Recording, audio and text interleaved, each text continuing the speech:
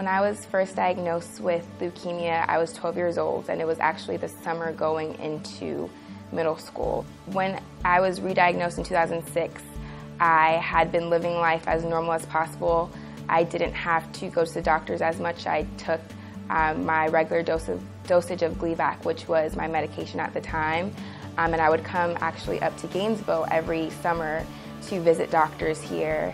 And that's when my oncologist told me that the leukemia had basically come back. It was basically stem cells from a baby's umbilical cord that saved my life. And I don't even think that mother who decided to donate her baby's umbilical cord would have ever, contemplated it having such a huge effect and life-saving capabilities that it's had on my life. Every February 3rd, that's the date that I got my transplant, I try to stop and think about it and just be thankful and grateful for that opportunity, and just think about how that mother affected my life and how I can in turn use that power that she gave me, and whether it's through talking to individuals about it who didn't know about it, or encouraging individuals just to donate blood, I feel like that's the least I can do. If it wasn't for that mother donating that baby's umbilical cord, if it wasn't for Life South, if it wasn't for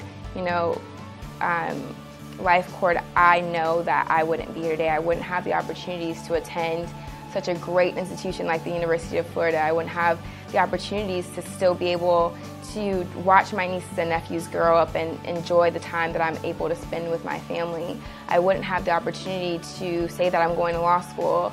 I wouldn't have those opportunities that normal individuals take for granted. And so why not take that opportunity when it's at no cost to you? You're basically giving someone the opportunity at life. If there aren't enough words in the English vocabulary to adequately express how grateful I am for that mother for making that decision, of course I wish that I could meet that mother and just tell her thank you, and I feel like the first thing I would do is just give her a hug. But unfortunately, since I probably will never have that opportunity, my way of telling her thank you is by talking to people and telling them my story and trying to encourage them to donate. And I think that there's a ripple effect with everything you do.